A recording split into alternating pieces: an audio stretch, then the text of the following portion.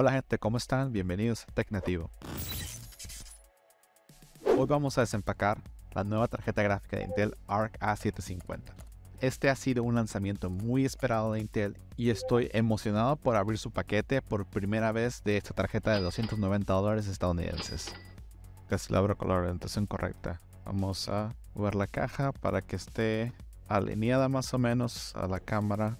No trae ninguna bolsa exterior, solamente los colchoncitos. Vamos a tener esta caja aquí.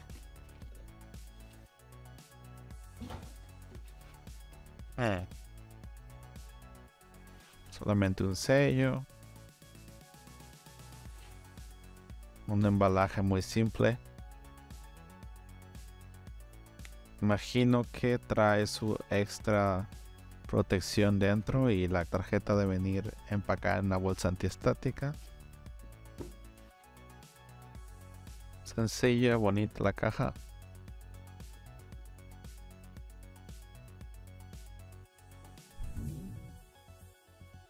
Se abrió sin batallar, sin quitar el sello. Vemos que viene con su manual display. Ahora trae el sticker por si se lo queremos poner a nuestra computadora.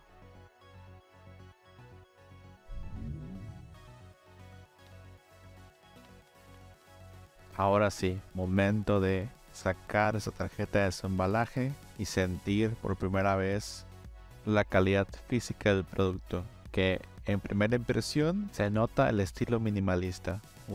Se nota algo pesadita, no mucho ni muy ligera, pero un peso que indirectamente el marketing te hace pensar que es buen producto, de buena calidad, buenos componentes, buenas partes.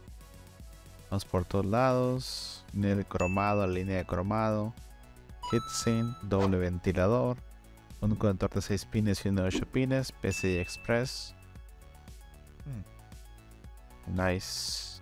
Algo que me gusta del Arc A750 es que viene con una placa posterior de cubierta completa. Esto no solo agrega una capa adicional de protección, sino que también ayuda a mejorar la estética general de su construcción.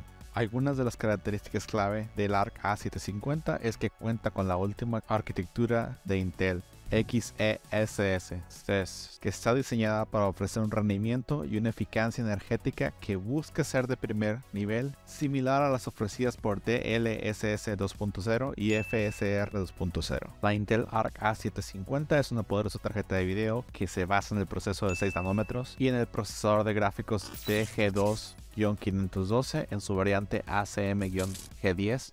Es compatible con DirectX 12, Ultimate y DirectX 9 hasta el momento, lo que en papel garantiza que puedan ejecutar las mayorías de los juegos modernos y también brinda soporte para trazado de rayos de hardware, sombrero de tasa variable y más, todo dependiendo de las mejoras de los controladores de video, que si continúan así de buenos como los liberados en diciembre del 2022, todo apunta a un viejo vino de producto a bajo costo y que se vuelve mejor con el tiempo. El procesador gráfico DG512 es un chip grande con una área de matriz de 406 milímetros cuadrados y 21.700 millones de transistores. Tiene 35.084 unidades de sombreado, 224 unidades de mapeo de texturas, 112 ROP y así como 28 núcleos de aceleración de trazado de rayos. El Arc A750 viene con 8 GB de memoria GDDR6 que se conecta mediante una interfaz de memoria de 256 bits y funciona a una frecuencia de 2050 MHz, que se puede aumentar hasta 2400, de esto debido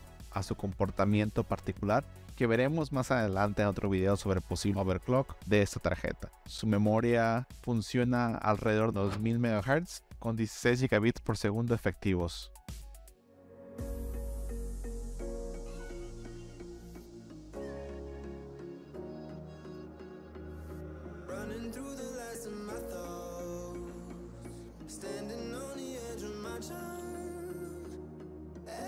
Como tarjeta de doble ranura o slot, el Arc A750 también requiere de dos conectores de alimentación, uno de 6 pines y otro de 8 pines, y tiene consumo de energía máximo en papel de 225 watts, aunque en realidad consume mucho menos.